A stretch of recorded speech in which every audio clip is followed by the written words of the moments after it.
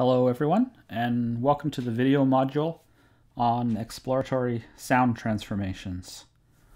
And we have here on this first slide an image of the phonogène, a machine that existed in different variations from the 1950s onwards and is just one of many of thousands of different creative examples of machines for exploring sound transformations that have been put together by artists and engineers over the past 50 or 60 or 70 years. So before going too far into this module, maybe a remark about this terminology of exploratory transformation. And so I think that this terminology of exploratory transformation is really meant to distinguish corrective from exploratory transformations. And so elsewhere, including probably earlier in this course, we will have mostly explored what I might call corrective transformations of sound. In other words, these are transformations where audio signals are taken and they're transformed in ways that let us hear something about those signals more clearly than we did before the transformation. For example, if we take a field recording and we use filters, equalization, to lessen the presence of some lower frequency traffic noise, perhaps that transformation lets us hear more clearly the other things that are in that audio signal. And what we're doing in this module is starting to pay attention to the possibility instead of having exploratory transformations of sound, where using sometimes extreme techniques, we take audio signals and we transform them in ways that reveal hidden aspects of the original sound or even completely new sound characters. Going back to our corrective transformation example a second ago, when we take that field recording and we attenuate using filters that traffic noise, we can hear more clearly things that were in the signal, but probably we could hear most of what was there in the signal even without the EQ or the filtering. What we're doing with that corrective transformation is just letting our audience hear that signal in a more clear way. We're focusing their attention on something they could probably hear already, but now they can hear it more clearly. When we go into the realm of exploratory transformations of sound, I think that what we're doing is taking that further, and in taking it further, we expose possibilities that are there in the sound that really are not obvious or that you couldn't hear necessarily in the original. Maybe you could only hear it if you had a particularly active imagination. In that sense, exploratory transformations of sound are a kind of act of the imagination mediated by audio technology. So in the remainder of this video module, we're going to concentrate on the most common exploratory transformations. And by far and away, the most common exploratory transformation of sound that has been explored is what I call classical speed change.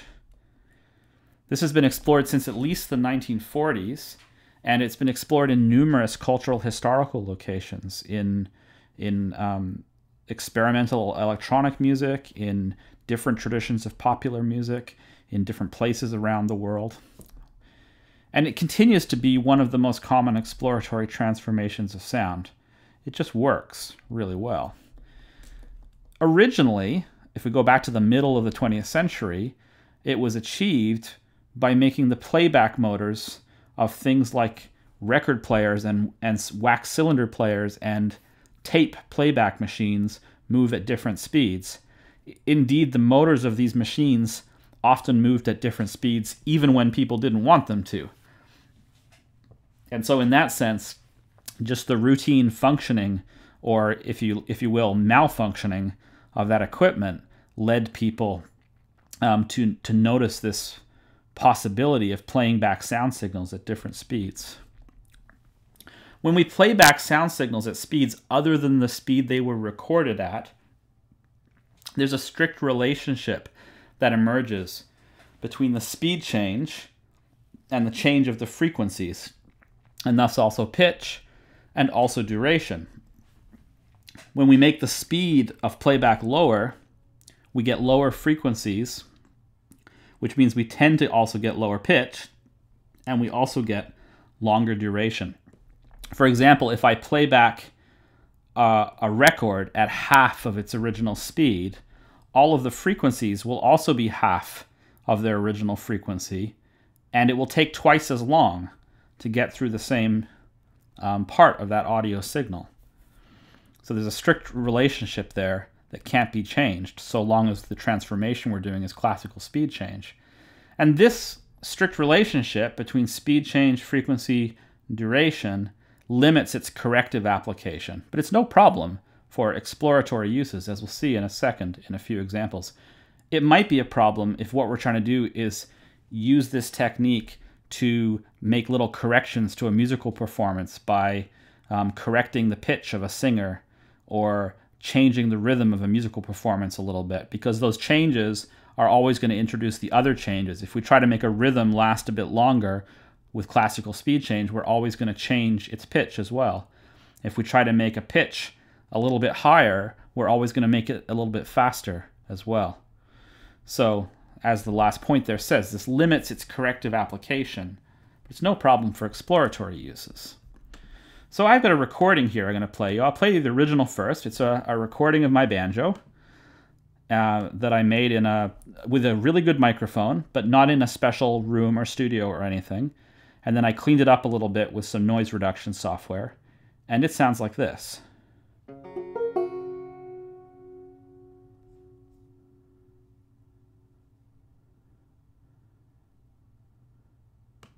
I'll play it again.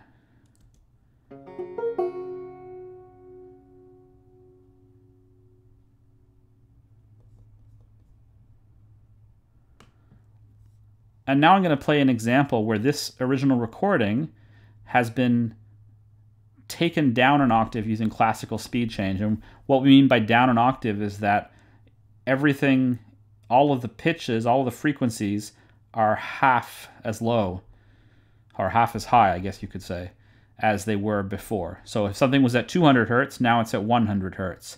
If something was at 1000 hertz, now it's 500 hertz. And in tandem with all of the frequencies coming down by half, everything takes twice as long. And that sounds like this.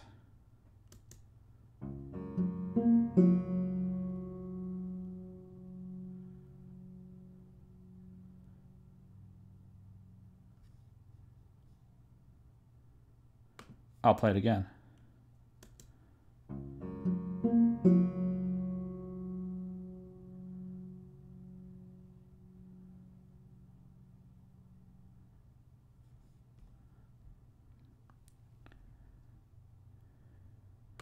And I think one of the things that it's always good to do when we're doing exploratory sound transformations is to take things further. So here's another example where it's been taken down 2 octaves instead. In other words, all of the frequencies are a quarter of what they were, and the sound takes 4 times as long as it did originally. It's like we're playing through the sound a quarter as fast as it was recorded. And that sounds like this.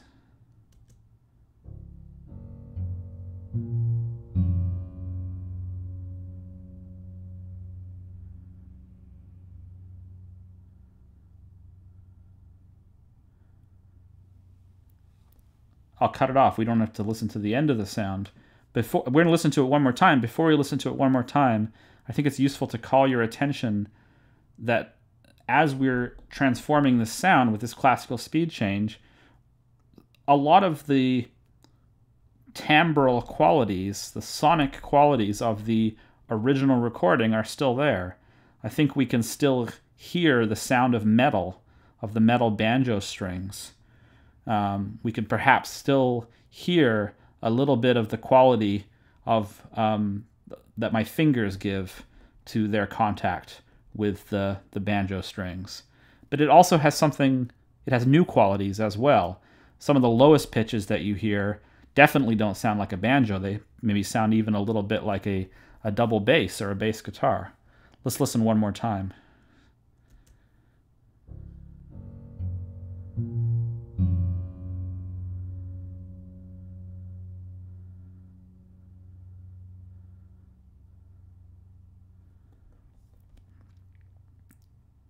They don't sound exactly like a double bass or a bass guitar, though. Somehow there's an extra bright metallic quality still there to it that we might relate to the banjo.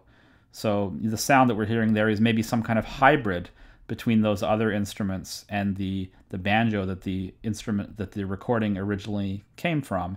And so I think this is a good sign that we're doing exploratory transformations. We're making some sound and we can relate it to our original recording, but it also has other things in it that we're discovering or that we're imagining through the technique of this transformation. Let's take the transformation in the other direction instead. Let's play the signal twice as fast. All of the frequencies are going to go up, and everything is going to take half as long as it used to. Here's everything up 1 octave.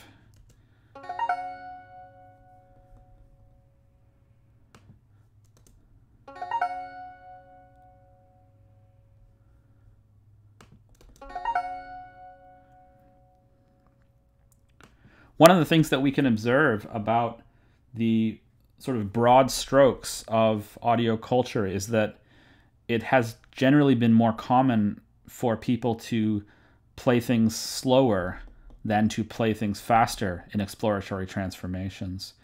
And I think the reason for that is just that as we play things slower, there's more time for the listener to pay attention to details in the sound. Sometimes when you take things up in pitch, they get this kind of chipmunky quality, especially if they're voices. I think even this banjo recording has a bit of a chipmunky quality as we take it up in pitch.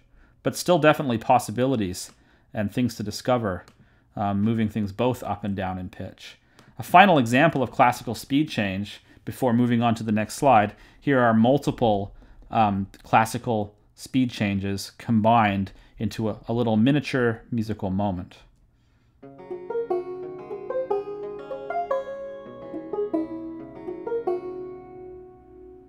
All of that's based on that original banjo recording, but we've got different variations of it that have been put together in an interesting pattern. So with classical speed change, just to go back to something we said a second ago, there are limits in how it can be used correctively because we always have the strict relationship between the speed change and the frequencies and the duration that we hear. So digital audio workstations frequently have another technique available to them, spectral time and pitch shifts. Now this technique, we should note, is only possible using digital audio technology. There is no mechanical or electrical equivalent of this. You can't do this with a tape player or a record player or a wax cylinder. And the purpose of these techniques is to be able to change the duration and to shift frequencies and pitch independently from each other. And we do this by using algorithms that are commonly found in digital audio workstations that convert the audio signal to a spectrogram, like this spectrogram I'm showing over here, a representation of the separate frequencies in the signal, and that's then stretched and shifted, and then it's all converted back to an audio signal. So if we just pause here for a second to think about this, if you look at this spectrogram that I'm displaying over on the right here, out of context, there's no way of telling how much time this takes. It doesn't look like an audio signal, right? It's a pattern of energy in the spectrum over time. This could be 10 minutes, or it could be 1 second. We have no way of telling. And I think that in that ambiguity lies the possibility of algorithms like spectral time and pitch shifts. Now there's a consequence of this, which is that they typically introduce significant artifacts. And I think to unpack what we mean by artifacts in this context, we have to play a few examples. So I'm going to go back to my examples, and my next example is taking the banjo recording and making it 4 times longer without changing the frequencies or the apparent pitch that we perceive. So this is something we couldn't do with classical speed change, but we can do it with the spectral time pitch shift technique. And let's just listen to it and then talk about it.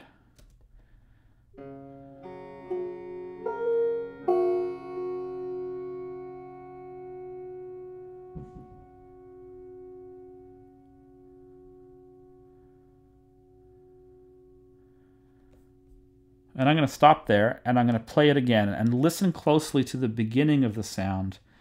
And I think what you will be able to hear is some tiny sounds that sound very artificial and don't really sound like they came from the banjo or the banjo recording.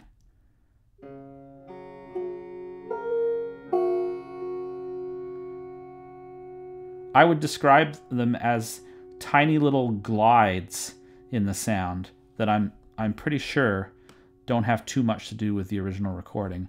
Let's take another version of the spectral shift. This time the original recording has been stretched to be 20 times longer with no frequency change. And I think in this one, these artifacts are going to be more apparent.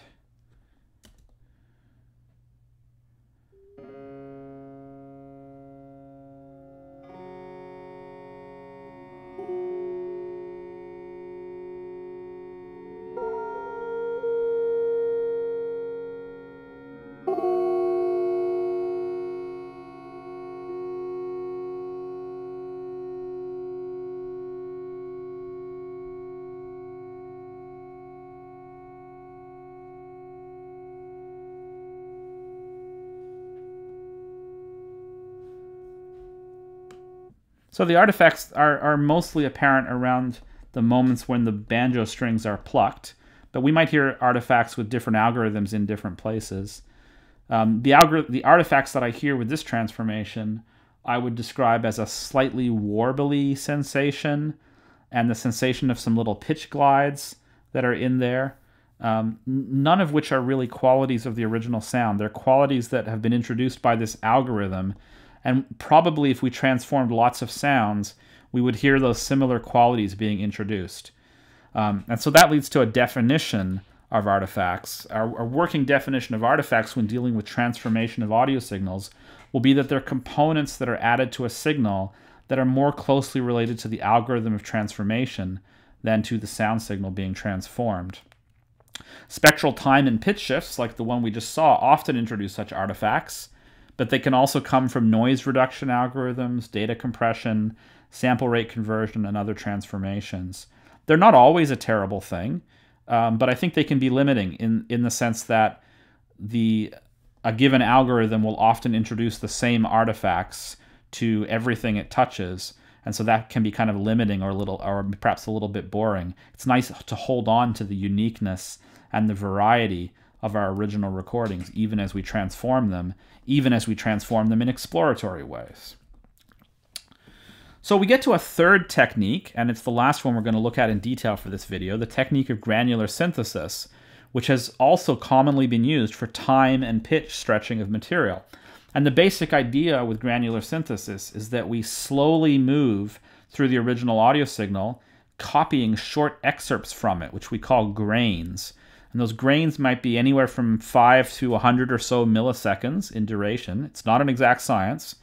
And we take many of those little grains and we overlap them in different ways in the output. Moreover, each of those tiny little grains, and we're piling up many, many thousands of them over time, can be independently transformed with an envelope, fade in and fade out. We can pan them to different speakers. We can apply classical speed change to get different shifts of frequency. We can also apply other transformations to them. So it's a very flexible technique. It's a subset of a larger field of exploration that's sometimes known as microsound, which is where we work with short segments of larger sound signals in detailed and creative ways. So I have some examples of this to share with you. Here's example number 7. This is the same banjo recording, and it's been stretched. The first 40% of it has been stretched to be 90 seconds long. So this is really a comparable level of stretch to what we heard, I think, in the last spectral shift example. And it will definitely sound artificial, but in different ways. And so one of the things we can listen for is, how are the artifacts different with this granular synthesis technique? So here goes.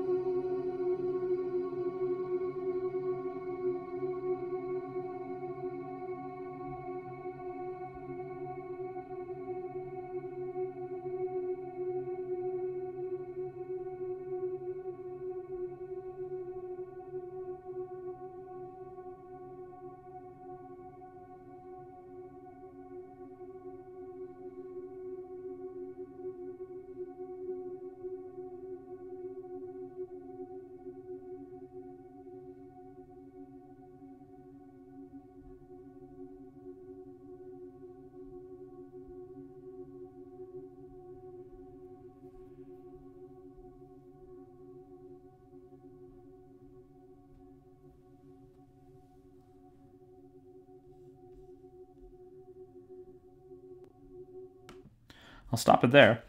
And I'm going to play a second example of the same technique, but now it's being used in multiple instances. We're hearing the same granular synthesis parameters being used, but with different levels of frequency transformation being applied to all the grains.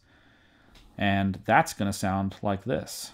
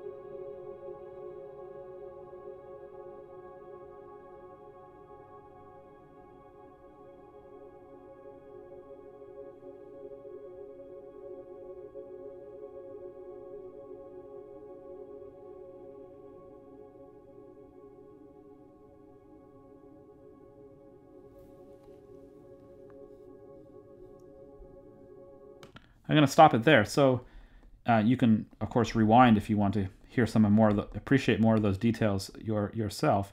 I think that you can appreciate that we're getting a really rich texture from this granular synthesis transformation of the original banjo recording. Let's jump back to the original recording.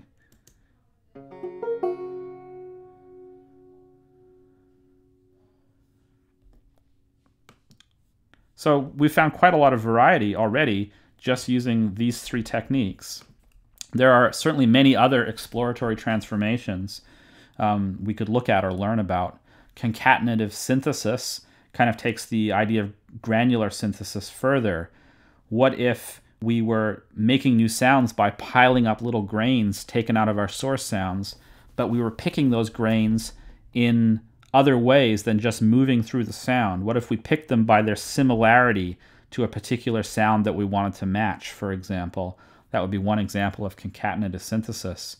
Subtractive synthesis is something that we've talked about already when we were talking about synthesis more generally. It's the idea of taking something like a noise source that has lots of energy in it throughout the spectrum and then using filters to cut away and to carve away the spectrum and just have the energy in one part of the spectrum. If we do that in extreme ways, that could definitely be an exploratory transformation. If we take a filter that's really narrowly tuned to a particular frequency and then put a recording through it, we'll hear only the part of that recording that makes that filter frequency ring, and we'll get some interesting new sounds from that. More generally, extreme uses of distortion and filters could become exploratory transformations.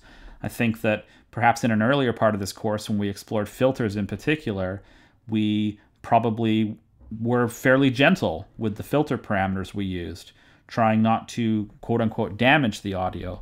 But if we're going at this with the intent of making exploratory transformations of sound, I don't think we need to be so careful anymore. We might be interested to find extreme parameters that produce new and interesting results. Cross-convolution of signals is another possibility that is ready at hand.